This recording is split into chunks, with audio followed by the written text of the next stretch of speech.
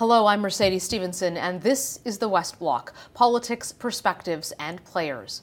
It's a breakup of epic political proportions. Former Attorney General Jody Wilson-Raybould has resigned from cabinet amid allegations the Prime Minister's office pressured her to help SNC-Lavalin avoid criminal prosecution over corruption and fraud charges. Trudeau says that Wilson-Raybould's departure left him puzzled because he insists she never told him that she thought the government wasn't doing the right thing or that she was under pressure. Jody Wilson-Raybould has yet to speak, and Canadians are left wondering who to believe and what really happened. Joining me now as we unpack what's at stake here for democracy is Duff, co-founder of Democracy Watch. Duff, it's been almost a week since this story broke. It just seems to keep evolving and changing and becoming more and more dramatic every day. What do you make of the public allegations? We don't know if any of them are true, but what we've heard at this point. Well, it raises a lot of questions, of course. It's very serious. It's a violation, I think, clearly of the federal ethics law, the Conflict of Interest Act, if anyone in the PMO did pressure her and try to influence the former Attorney General's decision. What part of the act would that be? Because I know we keep talking about, is it criminal, is it ethics? What part of the act would that possibly violate? It's Section 9, and it says you can't use your position to even try to influence another person's decision to improperly further a person or business's or organization's interests. And it would obviously be SNC-Lavalin's interest in having the prosecution dropped. And it's improper because there is case law from court rulings that say that no one is supposed to be influencing the Attorney General's decisions about prosecutions, especially in a case like this where you have a history of donations from SNC-Lavalin to the Liberal Party, and the Attorney General properly can actually intervene and stop a prosecution, but is only supposed to do so publicly and not under any pressure from anyone. What about when Liberals say, and they won't say this necessarily so much on the record, but they say it on background to journalists, look, if we'd done this, we would have had to make it public. It would have had to be published in the Canada Gazette. So why is there all of this implication that we did something wrong? We would have had to reveal it in the end anyhow. It couldn't have been a secret. Because there is this constitutional principle in terms of law enforcement and the Attorney General's role in it. And it says right in the Prime Minister's guide, Open and Accountable Government Guide for the Cabinet, that the Attorney General cannot be influenced or pressured by anyone else in the Cabinet. And especially not by staff, if they were the ones who did it, and the allegations are true, staff of the Prime Minister's office. It's proper for Cabinet to have discussions with her and provide information about the implications of a prosecution. But when it comes to pressure, it means that then they're trying to politically influence the decision about a prosecution. And that decision is only supposed to be made on the law and the evidence, not based on politics. How serious do you think these allegations are? Well, some have said it actually comes up to the point of obstruction of justice, which is a crime. So I would not be surprised at all if the RCMP is examining that. It's rather unprecedented as a case, and so we wouldn't know exactly where the line is, and there may be that the lawyers at the RCMP will decide that charges are warranted after an investigation. So that's obviously very serious if someone in the Prime Minister's office committed a crime. Also very serious, and I think it's clear, the Conflict of Interest Act was violated if someone actually did this. And that's one of the most important laws for maintaining democratic good government in Canada. So obviously serious to be violating that law as well. The case is now with the Ethics Commissioner, Duff, and the government MPs, the Liberal MPs, are saying, look, that's the proper place for it to be. We don't need to do this at a committee. The opposition members would like the Justice Committee to investigate. What do you think the proper venue is here to find out if any rules were broken or ethics breached?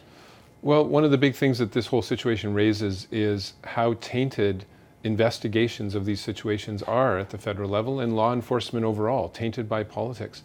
The Ethics Commissioner should be fully independent, but actually was chosen through a very secretive, suspicious process by the Trudeau cabinet, through a completely cabinet-controlled process. So Democracy Watch's position is there's an appearance of bias there because of how the Ethics Commissioner was chosen.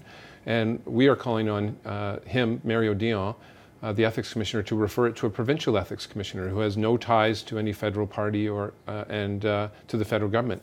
And that would be much more independent than him looking into it. Has there ever been a case like this before? I mean, there's been scandals, there's been controversies, but this particular allegation that the Prime Minister's office was leaning on an Attorney General to get involved in a prosecution in some way. No, the Public Prosecution Service was created by the Harper Conservatives in 2006, and it's supposed to be more independent from the Cabinet than the Attorney General. Before that, the Attorney General did make prosecution decisions.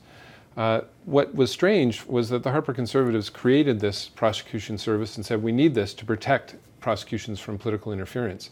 However, we'll put in the rules that the Attorney General can step in and stop a prosecution. And they shouldn't have done that, because if you want independent decisions about prosecutions, don't allow a politician to step in and intervene.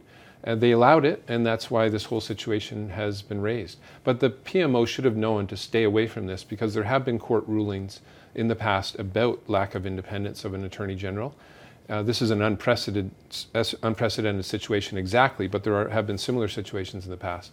And they should have just stayed away from it, because they know how clear the rule is. You've seen a lot of allegations of ethics breaches in your time. Where do you think this one ranks in terms of seriousness?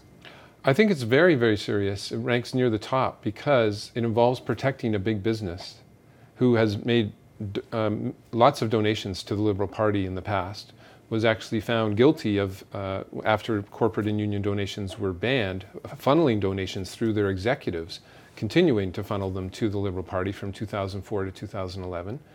And it also involves intervening to do this company a favor by trying to stop a prosecution after that company has committed bribery in more than one country.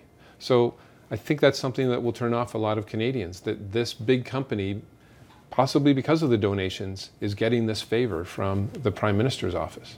Do you think the Justice Committee is going to be able to get to the bottom of this? No, Democracy Watch's position is that it's not a good idea for a committee of MPs, all of whom are partisan, to be trying to investigate a situation involving the Prime Minister and the Prime Minister's office, which comes from the ruling party. When politicians are investigating, judging each other, that's a kangaroo court by definition. They all try to appear objective, but their questions, you can hear always, they're tainted by their partisanship. The opposition parties want an open hearing because they know it would be a show and they'll be able to get lots of news. And the Liberals want to shut it down because they're claiming it's a witch hunt. It wouldn't be a witch hunt, but it would be partisan in a kangaroo court. And it's just a bad idea. We need a fully independent inquiry and investigation.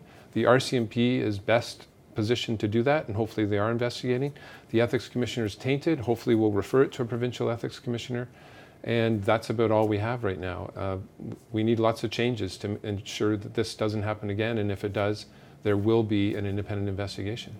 If the allegations are true, or even the perception of them are true, how serious are the consequences of that in terms of democracy and an independent law enforcement and judicial system?